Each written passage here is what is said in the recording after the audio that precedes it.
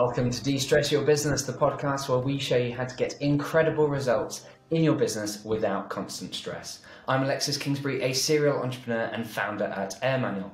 Today, I'm really excited to be joined by Jonathan J., a seasoned expert in the field of business acquisitions with over 20 years of experience in the industry. And as a result, Jonathan has a wealth of experience in evaluating, negotiating, and integrating businesses. He's successfully completed well over 50 acquisitions in his career. He's also started, built, and sold his own businesses, has mentored over 1,000 other business owners on how to buy and sell businesses themselves, and has written more than 10 books on the topic.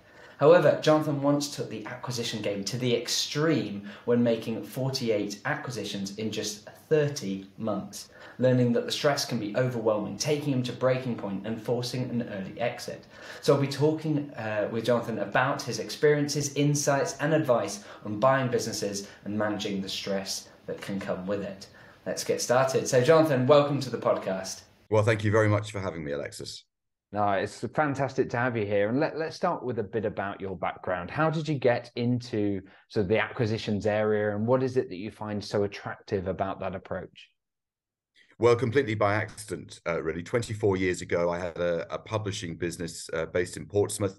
It published a couple of magazine titles, and it was a small business, and it made some money one month. It made a bit of a loss the next month. I mean, it was very up and down.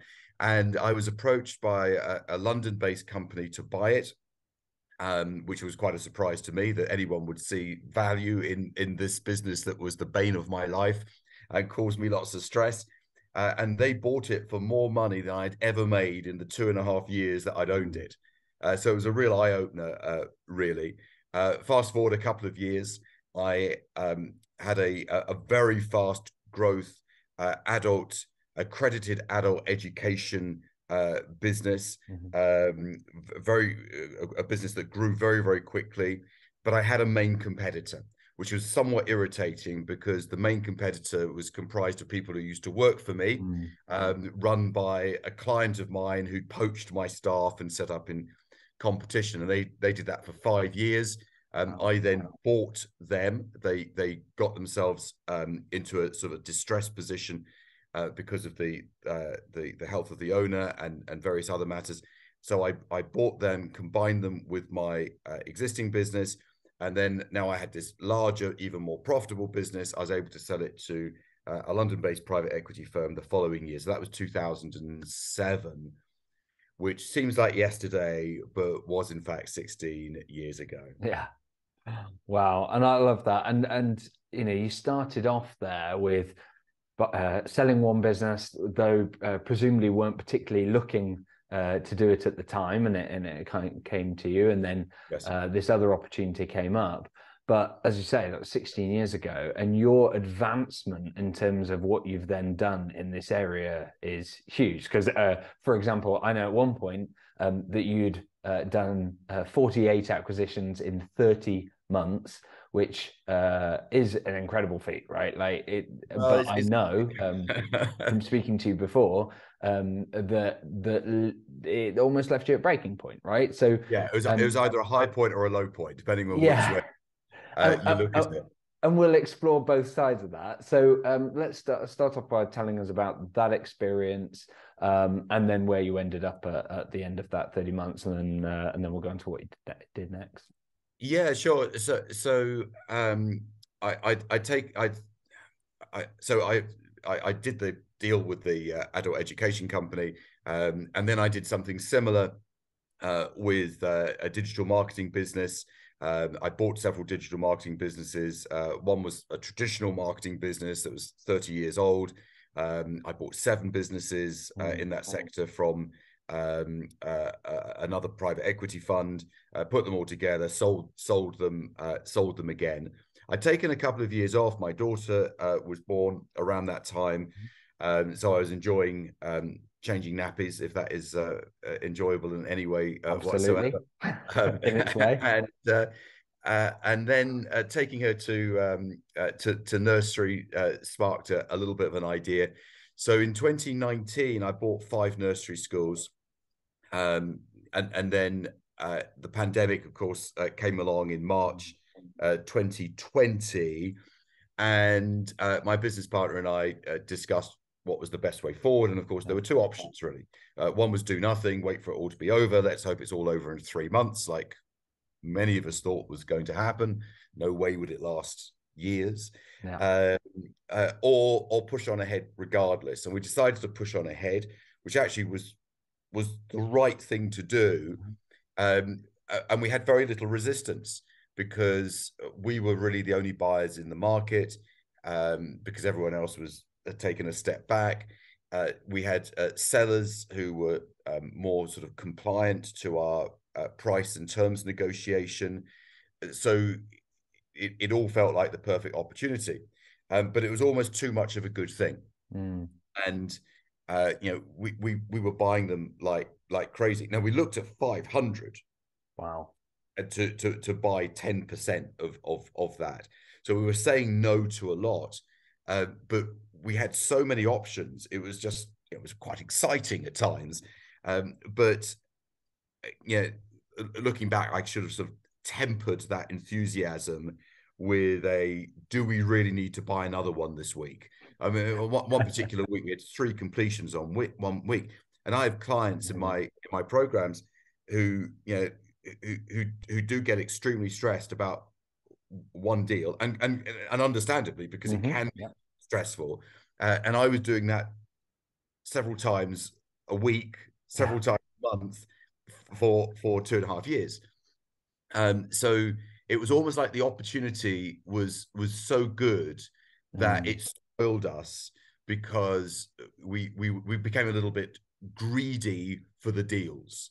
They're not greedy for the money. I must emphasize that, because we were buying businesses that had been massively affected by COVID. So in many cases there wasn't a lot of money on that particular point. Of course, we obviously hoped it would be more successful in the future. So it started to get on top of me, and it crept up on me without me realizing it. And I consider myself a very resilient person. I've got a thick skin.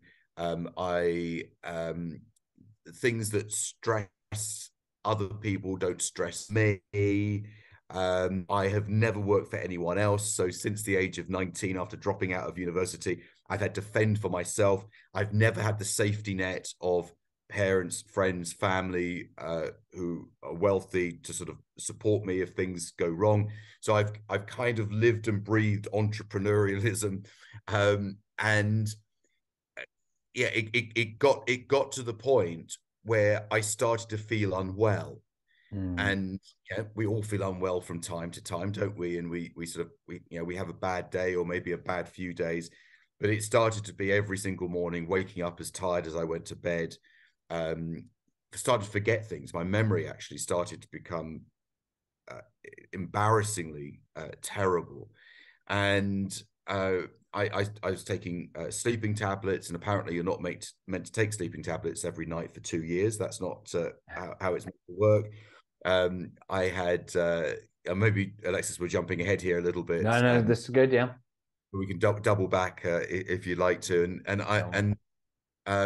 I started developing stomach pains. At first, I thought it was appendicitis, because I'd heard how appendicitis was just so agonizingly painful. But a little bit of self-diagnosis on Google, and I found that it was in the wrong. It wasn't where my appendix is, and eventually I had to give in and go to the doctors, which was I felt like I was admitting defeat. And the doctor said immediately, we need to have a colonoscopy just to make sure that it's nothing sinister, as they say. And a colonoscopy is not the most enjoyable experiences. Although, to be fair, the thought process and leading up to it, terrible part. The actual process itself, is kind of with a slight sedative. You don't sort of worry about it too much at the time. And there was nothing, and the conclusion was it was just stress, which is also embarrassing, because if it had been something physical, I could have blamed it. I could have blamed it on the ulcer or whatever it might have been. But no, it was all in my head, and it was affecting me physically. And I knew something had to change. So I went to a hypnotherapist for sleeping, actually, because I I'd been to a hypnotherapist before, and I knew just how effective that was. And I'm very sort of susceptible to suggestion. So so I was sitting there and had the session, and I felt just amazing afterwards, so relaxed. But she said to me, yeah, maybe we should consider psychotherapy, because hypnotherapy is really just a sort of a short-term fix, but we need to find out what the underlying stress points are. And I had several sessions, and it was great, actually. It was really good. I was kind of awkward about telling people about it, but it was great. And I reached the conclusion that this business was killing me, is a bit dramatic, but it was damaging my health. Yeah. And really, did I enjoy it anymore? No, the fun had gone out of it. I mean, we had hundreds and hundreds of staff.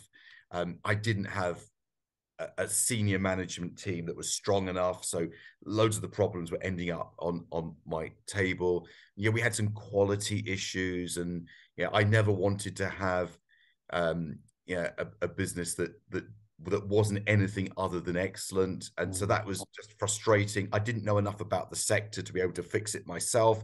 I didn't have people who could fix it for me. And the quality problems created a real problem around raising finance to grow. And a large business needs huge amounts of working capital. So I was going through all these different things in my mind, and it was just like I was spinning all these plates. And I thought, I've got to find an exit. And the original plan was to do it before the end of the year. So this was probably during let's get this, roughly like a sort of 7-8 month period. And then I realized actually I could do it faster and get a similar result. So that was when I started to plan to say, I need a different lifestyle to this. And sorry, that was an incredibly long answer to I love it, and I first want to recognize you for a number of things. So, firstly, thank you for your candor and sharing it at that level of detail. I think also I want to recognize that getting to that point in any endeavor, whether it's your own business or acquiring 48 or whatever it is, like being able to to accept that message and make the hard decisions and potentially put some of those goals on hold or scrap them completely when you kind of realizing, this is not good for my health and relationships or whatever it is a really important step. And I think sharing both the fact that you got there, but also the steps that you got there, and including the psychotherapy and so on, I think is hugely important and useful for other entrepreneurs, business owners, acquirers, etc. out there, that, as you say, like sometimes that can feel like failure, or it can feel almost embarrassing, as you say, like the idea that, it'd be better if it was physical. And of course the reality is, no, it wouldn't. Like, it's way better if it's in your head. I could justify it, couldn't I? I could say, I've got an ulcer. But when you say, I'm just really stressed, people don't sort of take it so seriously. And it was more than just, I'm really stressed. No, indeed. It was an absolutely overwhelming sense of responsibility, because, for example, on one particular day, there were 2 incidents at two separate locations, unrelated incidents, where there was a broken bone in each case. And they were accidents. And of course, lots of concern from the parents, but in both cases they actually did realize and acknowledge that it was a genuine accident. But I thought, how would I feel if that was my daughter? And I thought, well, it's a broken bone today. I mean, is it choking on lunch tomorrow? I mean, I could not live with myself. I could not live with myself. And it's just the worst thing. I mean, when you have children, it's sort of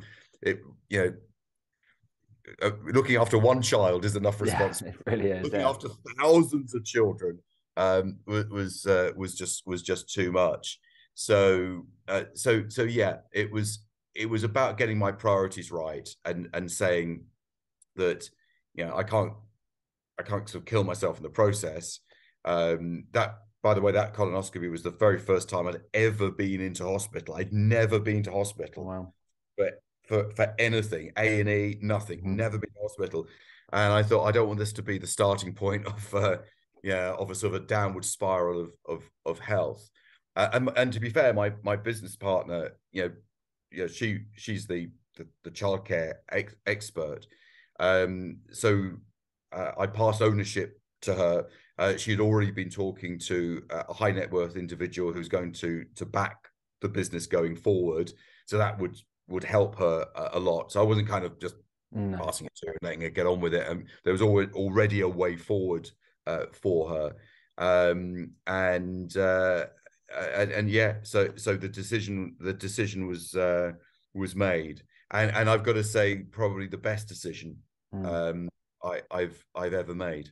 Yeah, incredible. And I think, as you say, like the right decision and a difficult one at that. I think it's interesting. I'll dive shortly into some of that experience and particularly what you'd recommend for others. But one thing I also want to highlight is that the mindset shift that you kind of went on from your first business to having to that being acquired and then getting to a point where you were buying businesses and so on, those are mindset shifts that a very small proportion of business owners go on. Like the realization that, oh, actually I can achieve greater things, achieve financial success, etc., through an exit is one big one. But then also realizing that actually you can acquire businesses and what that can mean, both in terms of your ability to grow a business, like ridiculously fast compared to organic, your ability to just bolt on a whole sales and marketing function basically, or bring a whole load of customers or whatever it is phenomenal. And so those are big mindset shifts. The mindset shift that I'm really interested in just briefly exploring with you is where you get to the point where the volume of, as we say, like 48 in 30 months, where you're doing 3 in a week, etc., where that mindset shift where you're almost treating the acquisitions like other business owners might treat sales or hiring of individual employees over equivalent period, and yet you're doing it at this whole other level. Speak to us a bit about like how do you expand your thinking in that way to kind of get to that point where that doesn't phase you? Because, as I say, for a lot of business owners, even the idea of buying or selling one business is scary in the extreme. Yeah, sure. So the first acquisition is always the hardest. Not so much hardest because it's more technical, but hardest because you've got the mindset shift. So I had a group of business owners and sort of entrepreneurially minded people at an event this last weekend, weekend just gone, and talking to people in the breaks and afterwards is definitely as much about the mindset as it is about the technicalities, the mechanics of doing a deal. And what I've always seen is that not only is the first deal the hardest, actually the buyer always makes it more difficult for themselves by buying a small business, because small businesses are also harder to buy. So not only is it more difficult in terms of mindset, you're actually buying a more difficult entity. So they go and buy a business that does a few $100,000 a year because maybe their own business is something similar, so it's kind of within their comfort zone, or they want to buy something smaller than themselves. There's a risk, and yeah, but the thing is, it's actually easier to buy a larger business. It's you're buying typically a better business, a business that's proven itself over a longer period of time, has been more successful in terms of attracting customers and revenue generation. And also larger businesses are easier to finance. They have better management. They have better financials. The owner is less emotionally involved than a sort of a smaller business. So yeah, to give you an example of someone who's done, who I taught, by the way, but done the complete opposite of me and done it better than me, is Danny. So Danny has, and he told this story to my group this weekend, has bought 4 businesses since the start of the pandemic, all in manufacturing. Now, he doesn't know anything about manufacturing. So he was telling the audience about each of these 4 businesses, and one of them he said is like a plastic thing, and we press and you could tell he didn't really know exactly what it did. And he said, when they take me around the factory, I look at all the equipment and I nod and everything, and they explain to me everything. And I'm thinking, I haven't got a clue here. So he doesn't really understand the business, but that's okay because he's bought larger businesses with a management team that clearly do understand it. And that's good because he's not going to be managing it. He lives several hours away from where they are. The 4 businesses combined of 6 million of annual revenue. Now, most businesses don't ever get to 6 million of annual revenue. He's gone out and bought 4 entities, 6 million of annual revenue. He doesn't get involved in the day-to-day at all. He gets his management reports once a month, and he plays golf twice a week. That's a very important thing for him. And he bought those 4 businesses, 6 million of revenue, without using a penny of his own money. So there is absolutely zero risk to him. So that is textbook. So I didn't necessarily practice what I preach, and ended up with just a crazy workload. Yeah, I think it's interesting, and I know from when we've spoken previously that you've openly said, like, you didn't practice what would preach and what you would train on others and what you'd write in your books. Partly, I think, is, as you said, the speed of which that you were doing it probably didn't even give you pause to reflect and say, hang on, like, am I following the process here? And so as a result, my own process, exactly. Indeed, your own process that I know from your other content and so on, your fantastic video channel on YouTube, etc. You know, you talk about how when you follow the process, it can be, as you've described in the past, like child's play. It really can be that simple. But I think, as you say it's a lot of it is mindset and so on, and you've got to follow the process because in your case, you know, some of the corporate entity stuff and the due diligence and the how you apply what you've learned from other businesses to apply others and integration, all those things. I know that those steps kind of got skipped in lieu of working. So it was almost like the opportunity was so good that we were. Let me. Is there an analogy for this? It's like in one of these game shows, TV game shows, where, you know, £1 million is dropped from a helicopter and £20 notes, and people are running around picking up the £20 notes. That was us running around picking up these businesses, not wanting to let a good one go. But as we were picking up the businesses and holding them in our arms like the £20 notes, they were slipping out from our from underneath us. But we didn't notice because we're so busy picking. Still grabbing more. Yeah. In fact, actually, that's a reasonably decent analogy of what actually was going. No, I like it, and not taking that moment to go, actually, is there a bucket or a suitcase that we should absolutely, or maybe enough is enough and we should just stop now, be thankful for what we've got. Indeed. And based on what you've been through, both pre and during and post all that experience, would you still recommend others get into business acquisition, and particularly how should they start and minimize the stress involved? Absolutely. Don't listen to me and my experiences. I mean, who's going to go out and buy 48 businesses in 2.5 years? I mean, that's just like an anomaly. That's not the norm. So the majority of my clients buy one business. So that's just over 50%. The other 45% buy multiple businesses. So I've got Chris in Manchester, who's bought 15 online businesses. So these are businesses that sell primarily through their 100% through websites. I've got Gavin, who's also in Manchester, has bought 9 printing business, specialist printing businesses. I've got James, who's buying funeral care businesses. I've got Alison buying hardware shops. I've got John buying telecoms businesses. I've got Andrew buying training companies. So it's all these different sectors, and I'm not perfect, but people tell me that they learn more from mistakes than they do from successes. So I've got the multi-million-pound exits. I've got the successes. I've got the deals where I buy the business for practically nothing, and 11 months later sell it for more than £1 million. So I've got an incredible range of positive experiences, but tempered along the way are the I should have done that differently, or I'll remember that for next time. And yeah, I'm not a guru. I'm not a I really don't like that word. I'm not a guru. I'm not perfect, but I've got real life experience.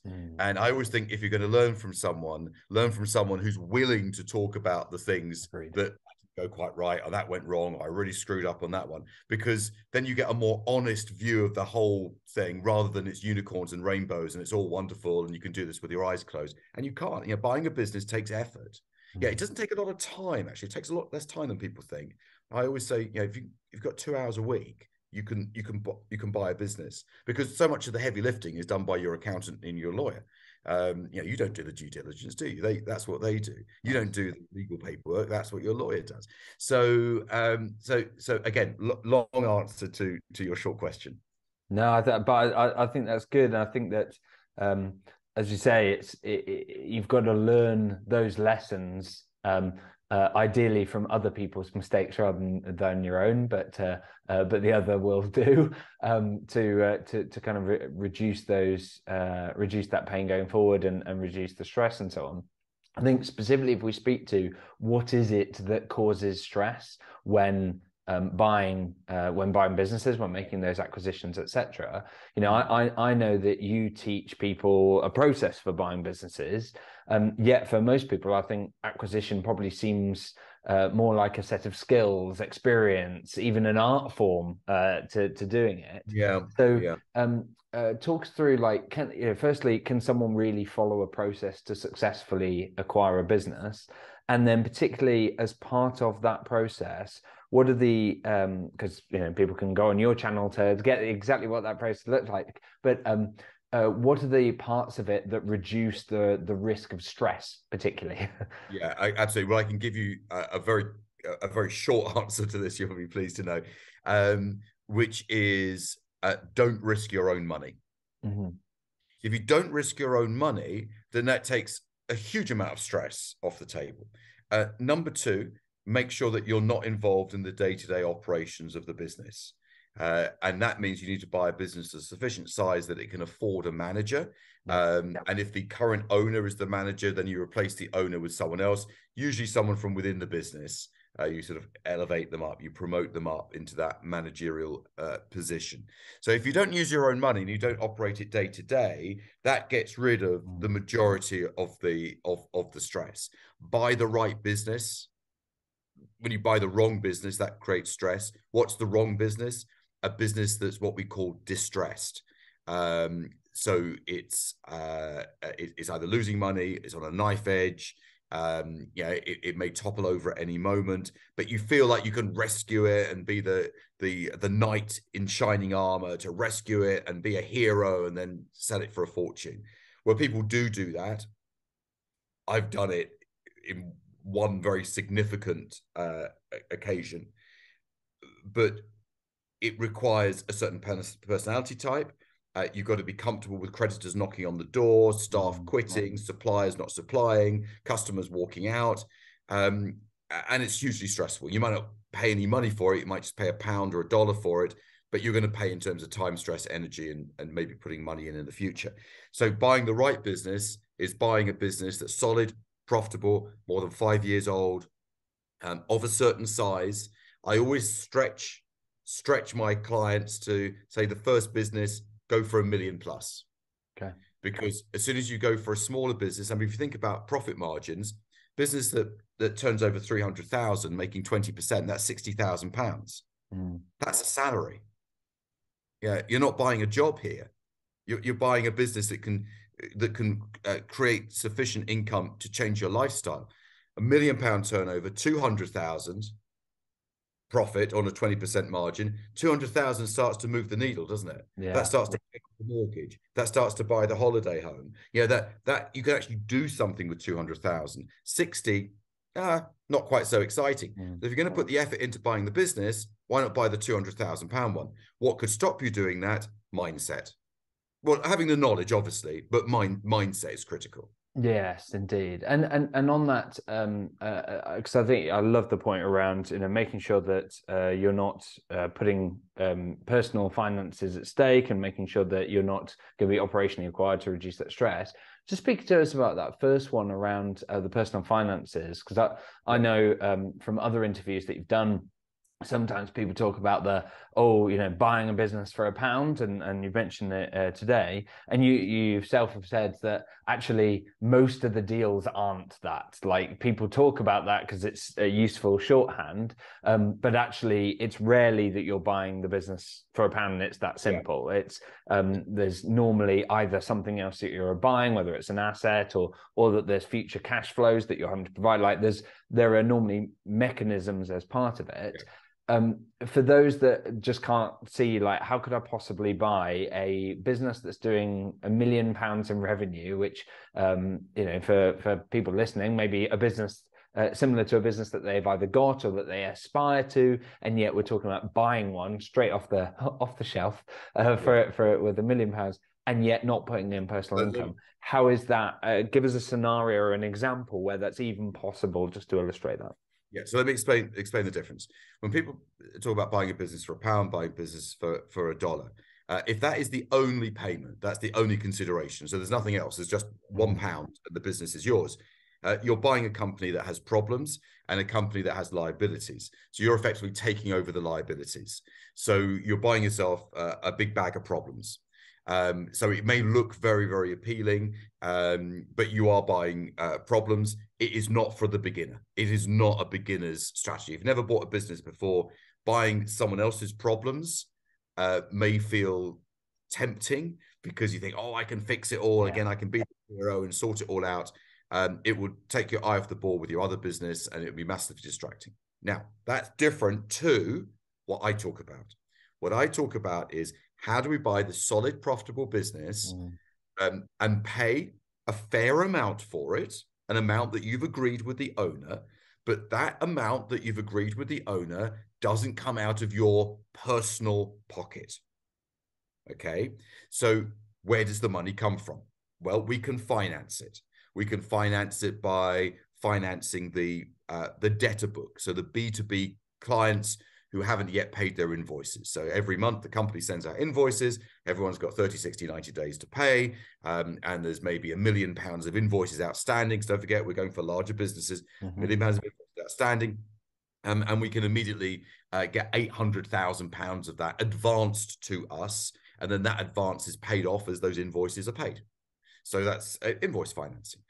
We can use asset financing. So if the business has equipment, machinery, buildings, real estate, if the business has all these physical things, we can get finance against those, and we can use that as part of the purchase price. If the business has cash in the bank, we can use that as part of the purchase price. If there are outstanding directors' loans, in other words, the director has taken money out of the business. Upon sale of the business, they need to return that money because there's a black hole in the business that they need to plug with the money that they've taken 100,000 out, need to put 100,000 back in. Well, we can make that 100,000 part of the payment for the business. They don't have to give it back, and usually they can't because they've spent it, which is why they took it in the first place. So all these different ways of doing it. We can get the owner of the business to take out a specific type of loan that falls into the bank account on the day of completion, and we can use that loan to buy the business. So we don't even take out the loan ourselves. It's taken out by the previous owner, or rather, I should say, the business takes out the loan rather than the individual. So there's all these different ways of doing it. So this is the knowledge piece. The more you know, the better deals you'll do. Yes, love that. And I think what you illustrate there shows that you've got lots of options. B, it requires understanding those and when to apply them, those different strategies and what's going to be appropriate, and understanding what's going on in the business. But also it illustrates how for the business owner, those aren't options to the same degree, right? Like, they can't get themselves a big payday by just doing some invoice factoring and saying, right, great, I've got £800,000. It's like, yep, that's got to be paid back. So you've got to, continue to run the business as you were, and that's got to, like, it's talking about Alexis, their own business. Sorry. Are you talking about doing Yeah, this with... so for someone who's in their own business, like those that suite of options, I can see how those don't apply to them. They don't add the benefit. Whereas for someone acquiring it, you've suddenly got this catalog of options that you can use to successfully exit that business owner. They get their payday and are able to get out. For the person who's acquired it, you've then got a business that has now got an increased set of liabilities, because it's either taking on debt against an asset or invoice factoring, all these sorts of things. To reduce the stress and the risk, let's say that things go belly up or just don't go as well as hoped. Maybe the exit of the business owner, it turns out that actually a lot of the big customers were based on relationships with them and so on, and you kind of do your best, but it gets away from you. Obviously, there's an element of stress as you try and avoid all of that happening. But like, what would then happen to make sure that it doesn't, end up with them personally losing their house, losing their shirt, etc., as the acquirer that's gone into that? Because it's not your money. No. That's the thing. It's not. Is it the case that worst case scenario, the business closes and... As an absolute worst case scenario, yeah. I mean, the chances of that happening are slim, because we want to buy good businesses, and we want to buy good businesses with good management. We don't want to buy businesses that are rocky. Now, we never know what's around the corner. I mean, no one predicted a worldwide pandemic that would keep us in our homes, for example, and shut restaurants, shops. We that was unpredictable, and hopefully it will never happen again like that. But we don't want to buy businesses that are rocky. We want to buy these solid businesses, which is why larger businesses are more stable than businesses that rely upon one person's individual genius to make the business run. You take the genius out and there's nothing left behind. They're the ones that are tough to buy. But interestingly, they're the ones that new business buyers, and I hasten to add, the ones that don't have my guidance, they go off and buy those ones because they feel it's easy to buy a 100,000 turnover business. Well, yeah, you're making life more difficult for yourself. Yeah, and just to pick up on that particular example of the size being such a difference, it reminds me a bit of when employing members of staff. Like in the past, when I was worried about the risk of taking on employees, I'd resort to things like taking on someone part-time, because I thought, oh, well, that could be less risky and so on. And yet it turns out more painful, because, of course, the amount of effort to buy the small business versus the large business is similar in the same way as the amount of effort to hire the part-time person versus full-time is similar. And yet you haven't got the wiggle room, and if things go well, you haven't got the opportunity and all these sorts of things. So I think I love that advice of actually, and it is, again, it comes back to mindset of thinking a bit bigger, which means that you reduce some of that risk, you increase the potential, and actually it allows you to reduce the stress involved as well by having a management team. One thing we talked about when you interviewed me for your podcast on business buying strategies, we talked about integration of businesses and how getting the businesses that you acquire and getting them to play nicely and get the benefits and the efficiencies across them and economies of scale and so on is important. How, like you've talked about the reducing the stress by having the good management team, like how difficult is it to get a good management team that can actually do that for you? Because for many business owners listening, they may even struggle with existing staff members that they've got. The idea that one of their staff members could suddenly be the manager of this bigger business, or that they could take any of the, those people and suddenly run a business that's bigger than the one they've got, may be surprising to them. So how do you kind of go about that? Yeah, two different things here then. There's a difference between a management team running a business and a management team running a group of businesses. So the management team running the business is already there, because that's part of what you're buying, because you're buying a stress-free life. So you're buying a business that already has management in place. So that isn't a concern.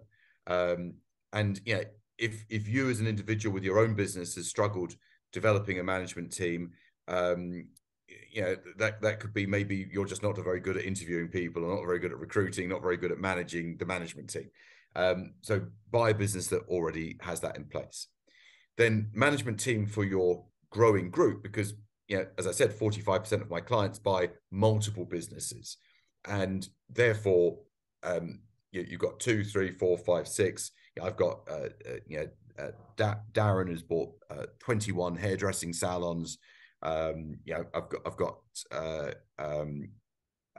all different people doing all different things.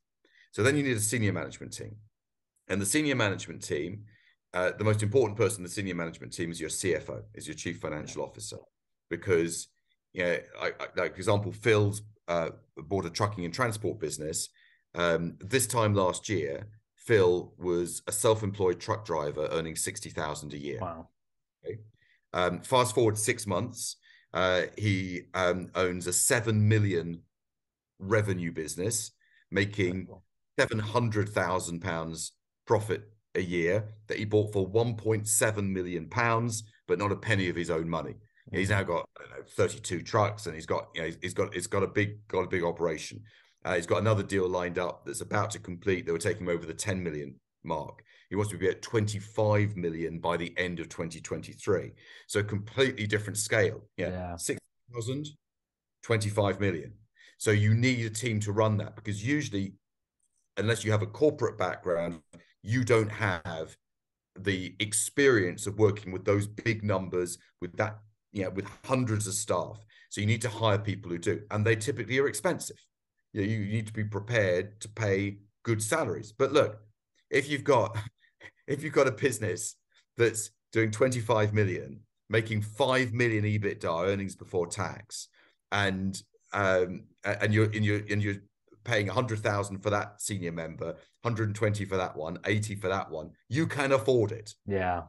Those seems like crazy numbers when you've got one small business, but if you've got a group, you can afford it. And you know why you have to afford it? So that you can have your holidays and not be thinking about it all the time.